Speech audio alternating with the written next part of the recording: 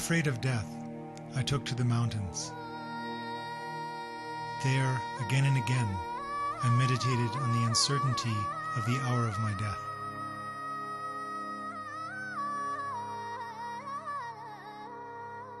Now, having captured the fortress of the deathless, unending nature of mind, all fear of death is over and done.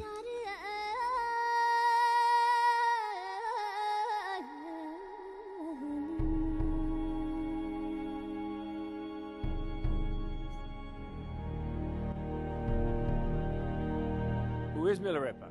Well, Milarepa in Buddhist, in Tibetan mythology is the first ordinary Tibetan to attain Buddhahood in a single lifetime in the history of Buddhism in Tibet.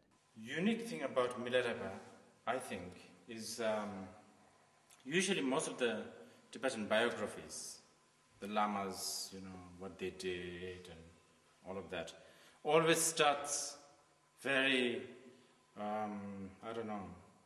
perfect, if I say so. Like, like they have always been great right from the beginning.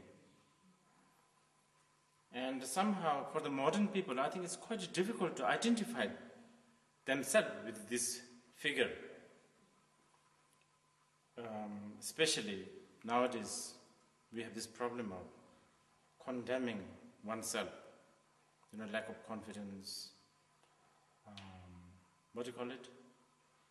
low self-esteem, all of that. The very first Dharma book I ever read was The Life of Milarepa, and it had been recommended to me. And my first impression was that as I read the story, I identified with him tremendously. Until that time, anything I had ever read about a spiritual teacher had always been so much from the point of view of a fully awake, a fully enlightened person. I had never read the story of a Dharma teacher that presented him as a human being. And so it made a great impression on me because I sort of identified with him every inch of the way in his life.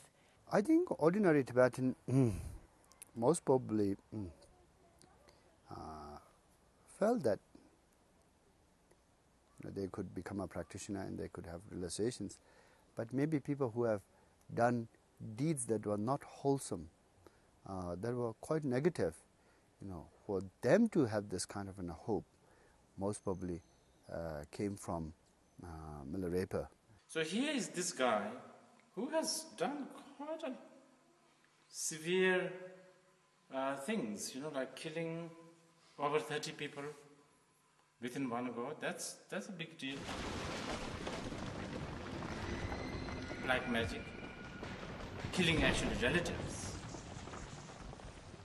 And actually went through lots of problems, worldly problems, family problems. And there was love involved and revenge. So he was a very ordinary, so to speak. And out of this ordinary person, we now have extraordinary person. Cut.